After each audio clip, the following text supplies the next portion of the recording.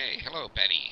Let's take a look at the pictures from your first time out there in looking at learning stack and tilt. This is the left view, which is from behind, or we'll call it down the line view. The right view is from straight in front, which we call the caddy view.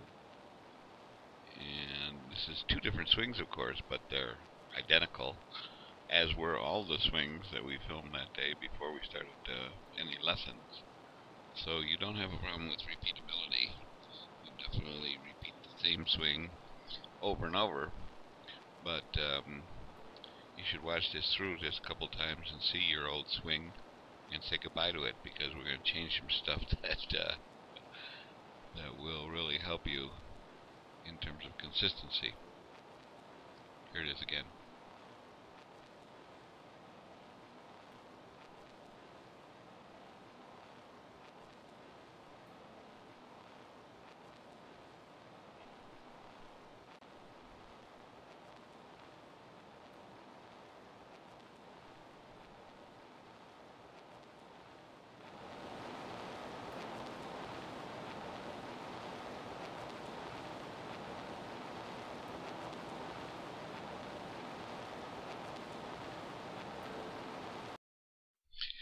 Okay, Patty, let's start taking a look here at what we want to work on.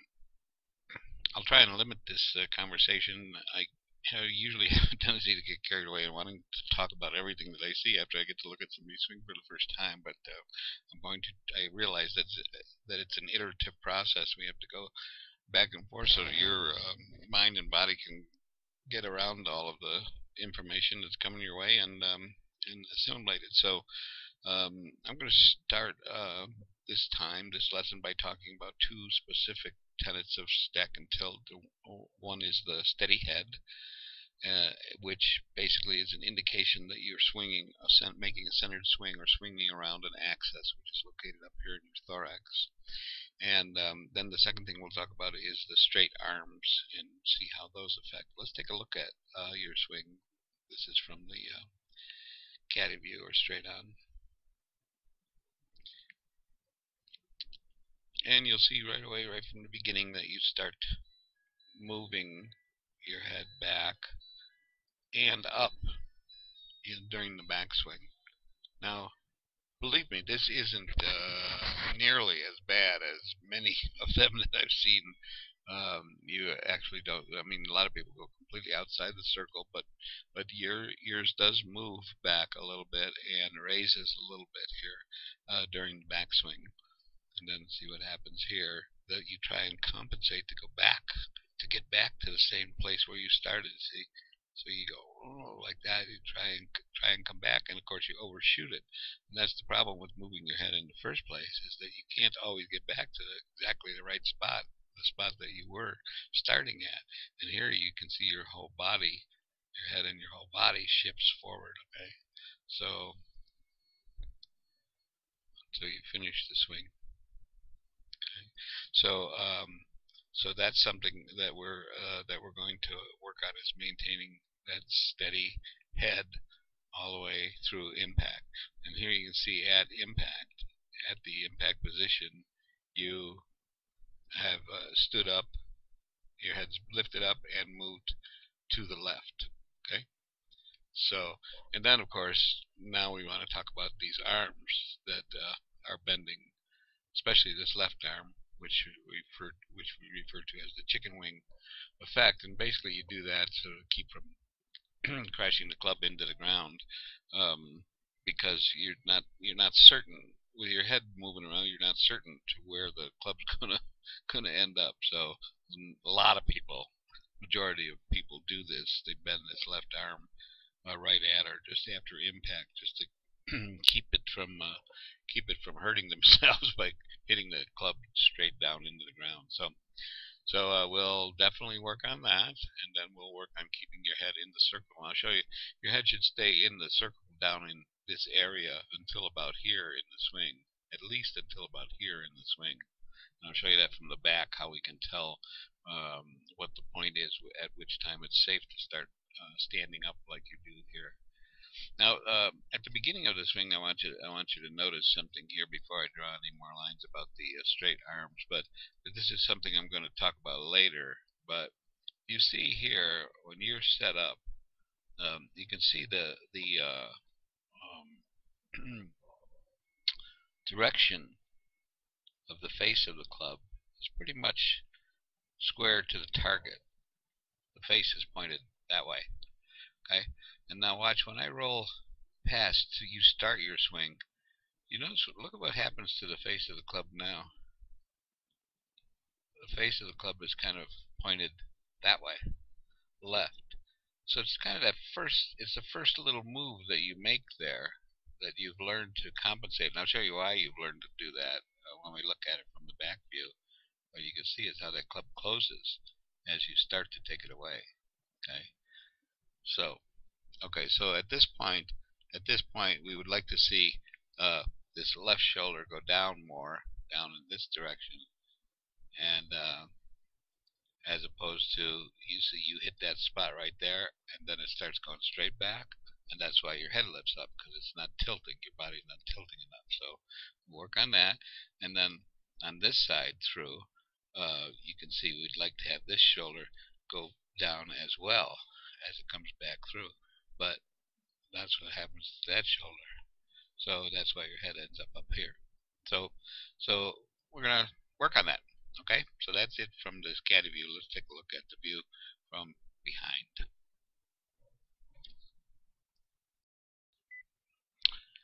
From down the line, let's check out the movement of the head from a vertical and a lateral point of view. This sort of equates to a drill that we have called head up against the wall drill, and I'll show it to you at some point as we work through here. And also let's look at the what the guys on TV always refer to as, man, look at his spine stayed totally straight throughout that swing. Of course, now you know it doesn't, but this is called the angle of inclination, and theoretically your body should revolve around that shaft, going from your center of your hips to the center of your neck here. So let's see what happens with your swing. This is, by the way, a different swing, but it's almost exactly identical to the swing from the caddy view. In fact, I'll tell you that all the swings I looked at that we filmed, which is about 12 of them, they all look identical. So you don't have any problem with repeatability. You do the swing almost exactly the same every time. It's just that maybe we want you to start repeating some different stuff instead of the stuff you are repeating. So here's how we're looking from down the line in terms of head movement. You can see that looks pretty good up till there. Your head is raising up just a little bit as you get to the place where your arm is parallel to the ground, and you see how your body is totally standing up here compared to where it was inclined before. Now it goes this way, and your head is up above the line. So you are standing up on the backswing. There's the top of the swing. I want you to notice here this club is facing basically down at the target. Here's that yellow flag. That's the target that we were aiming at. So it's parallel to the target. That's pretty good. The club faces in almost exactly the right position. So all of that looks good. Your right leg has straightened. Your left leg is bent. All of that is good. It's just that your left shoulder didn't go down far enough, and so it appears as if now your spine goes this way, or your inclination goes this way, as opposed to the way it started. So we'll work on that. Your head came up, so work on that. And then at the moment of impact, you do get the club comes nice. You get it down onto the right plane again, and your inclination gets back to where it was halfway down in the swing. So, and then at moment of impact, right there, you've arched back a little bit. You pulled your head up off of the above the top of the wall here, let's go back just a little bit. You see how much you stand up right before impact. We really want to change that. We want you to start extending your spine, but we don't want you lifting up like that. And that's a matter of getting this right shoulder to come more down and tilting more to the right. We talked about from the caddy view, so that will do. That's a nice shot though. But look at this, when the club appears, comes out the other side. It should be coming out over in here. It would be actually if you were bent over more, but your head should still be down in here at this point. So that whole standing up process from the moment of right before impact here, in through impact and all the way to what we call P8, which is almost finishing the swing. That standing up process we're going to try and get rid of, okay? And I'll show you how to do that. But at any rate, just a quick note on swing plane. I know we haven't talked about that yet, but I'm going to draw these lines to show you, just so that the next time we get together we can talk about it. But we draw a line from an address position, should go right about through your belt, which it does. Then if we draw another line from there through the shoulders, that's the angle in between which the club ought to stay. And and it does here. You do a real good job here. I'd prefer to see just maybe a little bit lower. Remember I said the hand should pass through the arm right at the bicep area. So it's sort of splitting the difference here between the upright. At the driver, this plane that you swing on should be about 45 degrees, and then it could go up a little bit from there as you go up in clubs. But this is pretty close. This is not as bad as I expected it to look, to tell you the truth. But we want to flatten that swing out just a little bit more. And then as you come back down, you notice you stay right in there. That's very nice, very nice. And the club does come from, you see right here, down here, it comes sort of straight into the ball. So in other words, the path, we call it a 0 degree horizontal swing plane, which means that it's going exactly, and when it hits the ball, it's going exactly down the target line. And here's the target line on this.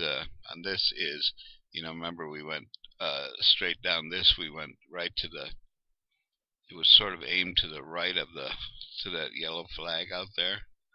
It was aimed right to the right of that green out there. And so then the target line would also be parallel to that. But what's interesting here is look at your foot line. The foot line is here. And then remember on that previous thing when I showed you how the first move you made on the way back was to close that club head. Look how closed that club head is. And you've just gotten used to that. You're aiming this way, but you know that you're going to close that club. Closing the club head to the path, which this is. The path is straight down the target line. The club face is facing over more this way. So when at impact, that will cause a draw, but it'll also cause the ball to start in that direction. So you already know this. That's why you're aimed this way. Your body knows it. Like I say in Stack and Tilt, which it's really, we kind of don't care so long as you know where that ball is going to go, and it's going to go in the same place every time. But I'm going to give you some options as to other ways to aim, other ways to have the club face facing when you hit the ball, and where that path should be going as you hit the ball. And you'll just get to choose whatever feels normal. We don't want to I don't want to create anything that doesn't feel normal to you or doesn't feel better than what you're doing now. Because a lot of people play this way. They aim to the right and then they close down that club and come over the top and end up hitting it to the left. But they know they're going to do it every time. So, but it's not ideal, but it will work. So that's that. Now let's go back to the caddy view for a second. So here back in the caddy view, now you can see how that club face is closed down there and pointing to the left just as you start your swing. And But here we want to talk about the arms being straight. Now remember I told you that the low point of the swing was directly below the left shoulder socket, or just inside that, a couple balls inside that. And then from there, the arm should basically drop straight down to the ball. So from your point of view here, one thing that the drill that we did is designed to fix, and we'll show it to you soon, is to have these hands more forward and to be down so that the shaft is leaning forward and down that line. And then that way you'll be forming like a triangle here with the two arms being totally straight or close to it. So and then as we start the swing and get to here, see this arm here, we'd love to see this arm to be straight right here. And that's far from straight. To the back of the left hand there is where we measure the straightness. So, and go a little bit further. Now there, you can see this would be the straight line there. And you can see your arm is bent almost 90 degrees here. Now, first of all, it makes it very difficult to get back to the ball at the same spot.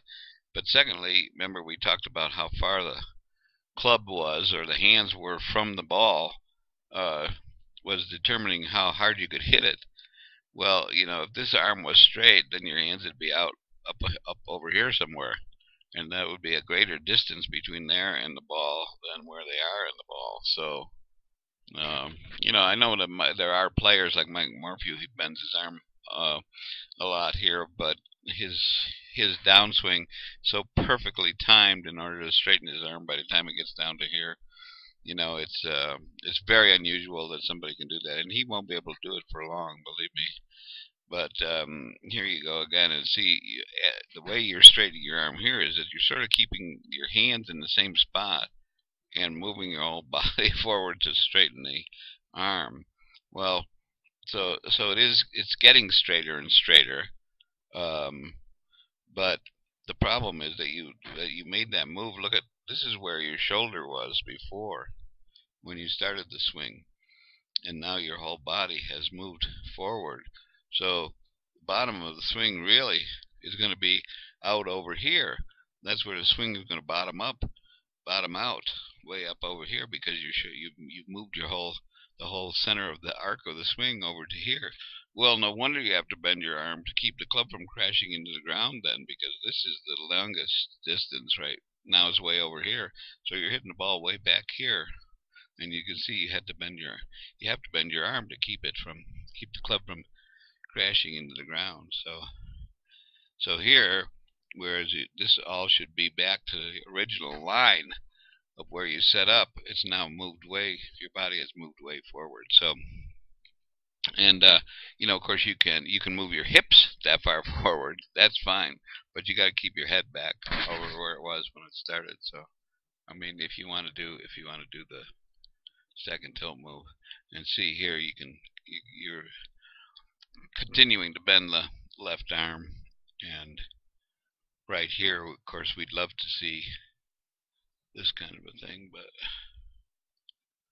your arms are all bent up. So let's see if the drill took care of any of this stuff we talked about. Okay? All right. Okay, well, let's check out what happens when you start swinging with the little straight arm punch drill that I taught you at the end of the session. This is the original swing, your original swing on the left from the front view, and this is the same view of the drill. So watch this.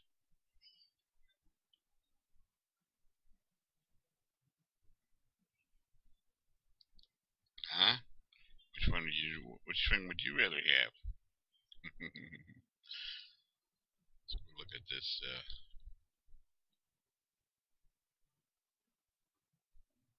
Big Difference, big difference there. So let's see. So this is the drill. Now we'll start it right from the very beginning here. And now we can draw those same lines that we did last time and see how they look different this time. So here's the line coming straight down, which is the bottom of the swing, where the swing would normally bottom out. It's right inside your left shoulder. And then this is the line. Now look at that. Look how much better that looks with your arm still coming straight down to the ball, and your hands and arms in front of the ball. You still could push a little bit more forward on this drill, but that looks good right there. And let's get back to this one so we have something to compare it with. Oops, didn't mean to do that. Okay, so here, once again, down there, then there. Okay, let's get this back to the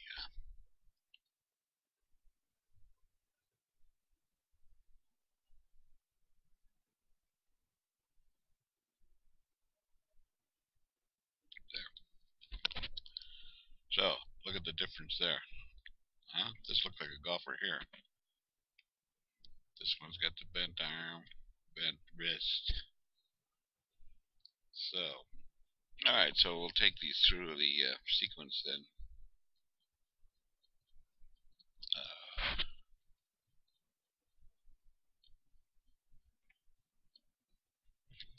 Let's, while we're at it here, I'm going to put the circle around the head and in both pictures as well, so we can track that.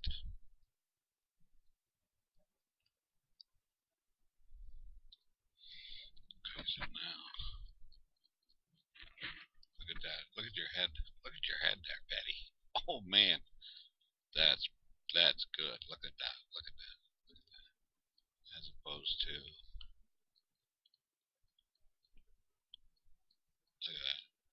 look at that. a little bit far. That's close. So there's a big difference there, right? So here we come back down. This left arm stays totally straight. This is a beautiful position right here, by the way. Let's get back. Let's get to that position here. We call this piece 6, which is the position right before the position we measure right before impact. And look at the difference. Now see how, remember when we talked about this was the place where your left shoulder was to begin with, and how trying to get your head back to center, you went forward, and everything went forward. So now your left shoulder is way out here. Well, on this one, that's still pretty close to where your left shoulder was when you started. So this is looking very good here. And this is, of course, the old swing, but we'll move it up to impact. There's the impact position. This is where your shoulder started. Your left shoulder started. Look how your whole body has moved forward. Your head is completely out of the circle now and moved forward. And so the low part of your swing is now way out here. And that's why you're bending your arms, because you're afraid the club's going to crash in the ground. Now in this shot here, look at that. Look at that. That moment of impact, your hands are in front of the ball. Club shaft is leaning forward. Your head is like perfect. The shoulder is still, it's a little bit forward, but that's nice. That's good. And notice how your hips are turned more, and that's what allowed you to stay back on the ball. And your right shoulder dropped down further. So that's really nice. Look at that. Look at your head stay there, right there. To that position, your head's still nice and steady, as opposed to that.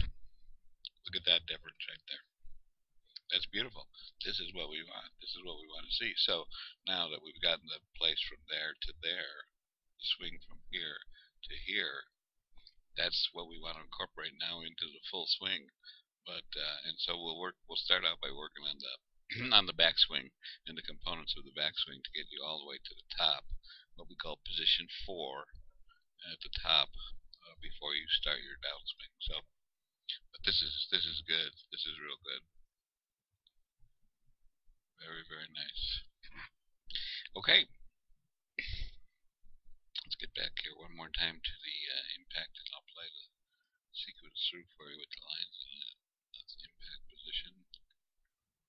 And then lock these in and play it backwards. And then now, watch this. Look at it. Look at your head there. Did you see staying how that stayed around your head? Look at that. Look at that. See, that is really fabulous. As opposed to this moving all over. Nice. So that's the drill to work on. Keeping that head steady, keeping those arms straight, and we're going to work on that impact. Okay. Okay, just as a reminder now, in this drill, we want to flare the feet out like this. So the outside, it could be a little bit more flared. So could both of them. And then we want to make sure that we keep the ball forward in the stance. There you go. Flare the feet out. Ball forward in the stance, sort of below your left shoulder, right there. A little bit inside, below the left shoulder. That's good. This would be where the bottom of the swing would occur, so you're hitting it a little bit before where the bottom of the swing would be. And then we want to shift the weight forward. That means basically slide the hips forward. You could bend that left knee, slide the hips forward, slide the hands forward, slide the shaft forward. So flared foot, hips forward, shaft forward, hands forward, weight on the left side, and then arms straight. Short little backswing. Could be even shorter, but that's good. Arms staying straight. Arms straight through the follow through. Good job. So that's the drill right there. Very nice. We'll go there. Put this guy in here so you can see your head.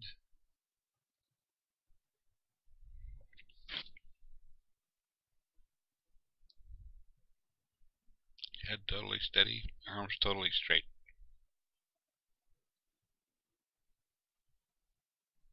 That looks good.